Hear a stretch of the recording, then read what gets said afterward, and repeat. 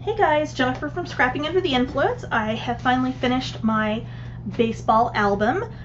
For this I did use Carta Bella Baseball by Steven Duncan.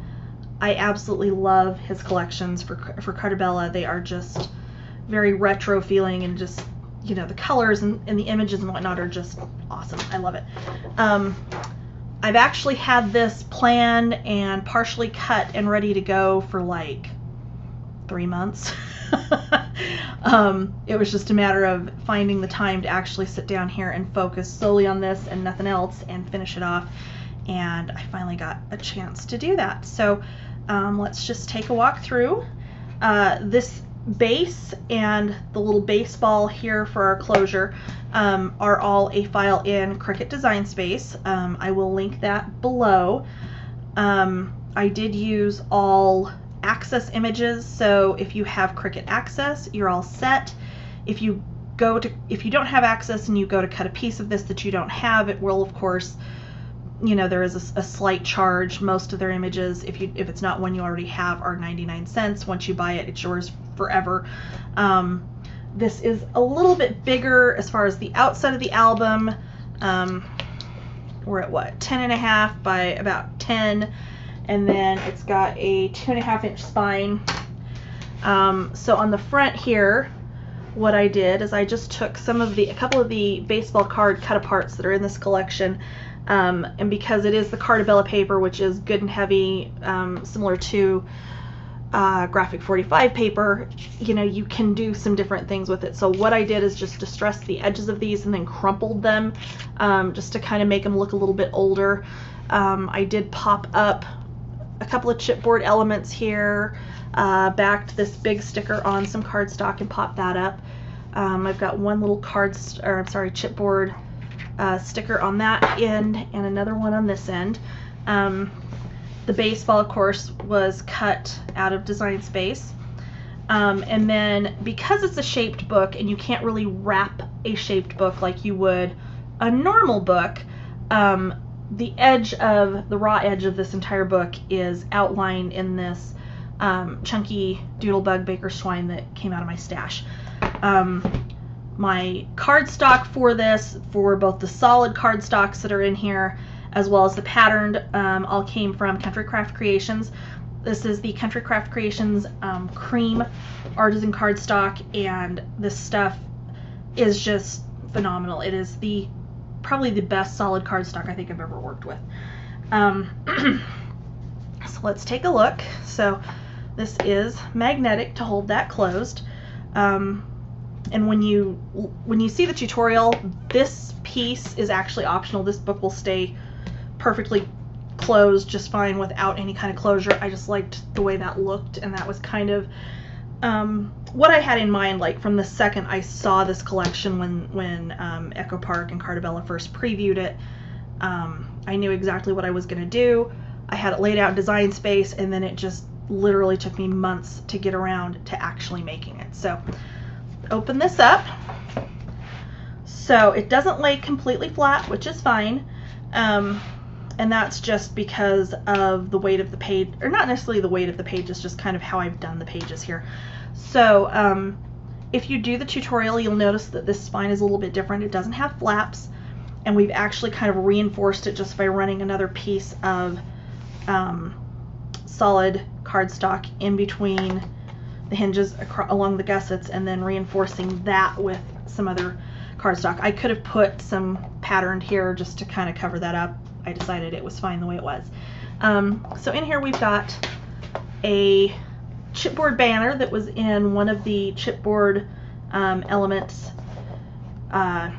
for the collection that I have just backed on some cardstock and popped up and used a little bit of Baker's twine. I had two baseballs because initially the back side of this was supposed to be a baseball, and I decided I wanted to use patterned instead.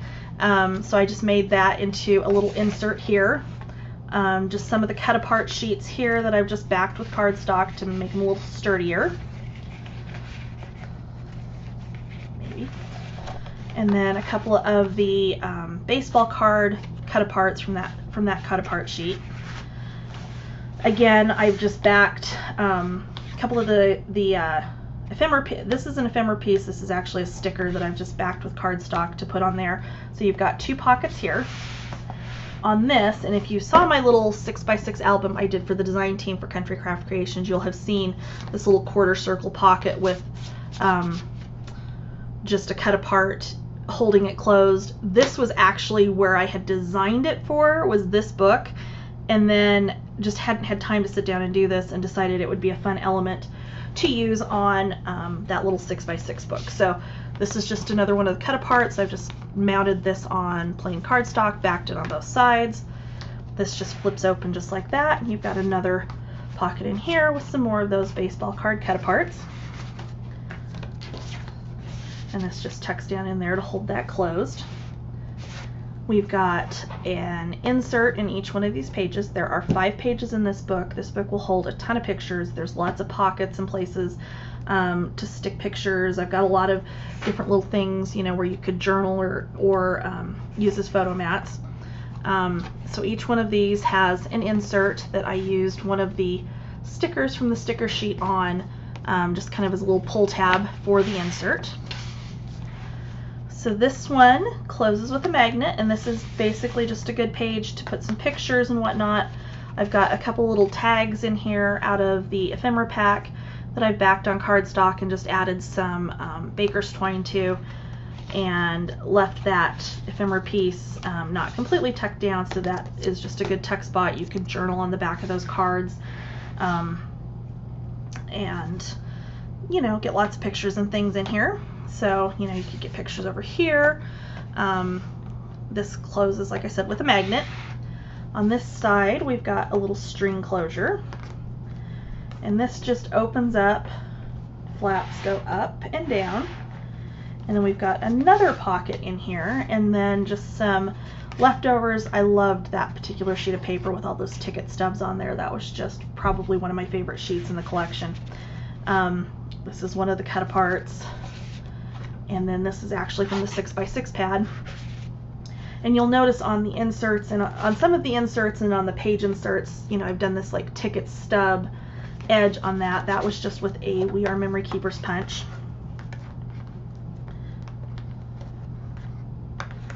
This just closes up like that. Got another insert in here. And the inserts are all pretty much the same. I've got a big solid piece on each side, and then I've used some of the either 6x6 patterned, or on a couple of these I actually did use the full size pattern scraps just to mat those. This side, I should have totally put a magnet under here, and I did not do it. So this page, we've got a little tag. I cut this paper, like I said, this was that ticket stub paper that I absolutely loved, and I wanted to kind of keep it whole. So that's what I did here, and just cut that so that it sits on top of that pocket, and it's just a continuation basically of this sheet of paper. I've got a little photo mat under here. This also flips open this way. Got a couple more spots for photos, and then it flips up this way, and again, more photo spots there. This side, excuse me, is just another big pocket. I've got some 4x6 photo mats in here. And just one of the big ephemera pieces that I backed with some cardstock, and just a big flap here, so you could put pictures here, you could put pictures back here, you could put pictures really even underneath that part there. We've got another insert there. On this side, we've got kind of a long waterfall. And when you get to the back of the waterfall, you've got a side loading pocket. So I've just got some more of my photo mats in here, 4x6 and some 4x4. And then this just closes up like that. This side, we've got a belly band with an insert. And this is a little tag that you can pull loose here. This frame, you can put a picture underneath there. It is loose on 2 sides. And then this little insert that I just kind of pieced with several different patterns, and then inside is just a good spot for photos. And you could absolutely stick some more photo mats underneath here. There's another one of our inserts. On this side, we've got a 3x4 waterfall, and on this I did just use those baseball card cut-aparts that are the 3x4 that are part of the collection, and just ran those all the way down my waterfall. The waterfall actually sits on top of a side loading pocket, so I've got more cut-aparts and photo mats and things in here. On this side, I did home plate.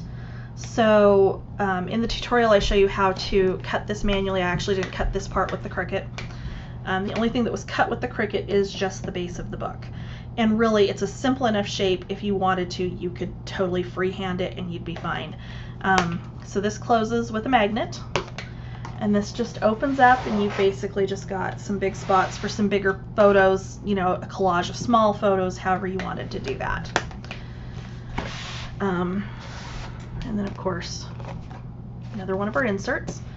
And on the very back, we've got an expanding pocket, and I've got a whole bunch of inserts in here, some 4x4s, some 3x4, and there's still tons of room in there to put some more. The back page, I've got another little banner that I've kind of added some baker's twine to, and then just two small flaps for photos, just because this is kind of chunky and I didn't want to have it really catching on stuff on the back here. So there it is. I will try and get this tutorial up, if not tonight, then tomorrow. I do need to edit it still, but I wanted to get the walkthrough completed and done and out there for you guys. And of course, if you do decide to find the tutorial and make an album of your own, I would love it if you would share it with me. Scrapping Under the Influence on Facebook and on Instagram. And of course, follow me there if you would like. And thanks for watching.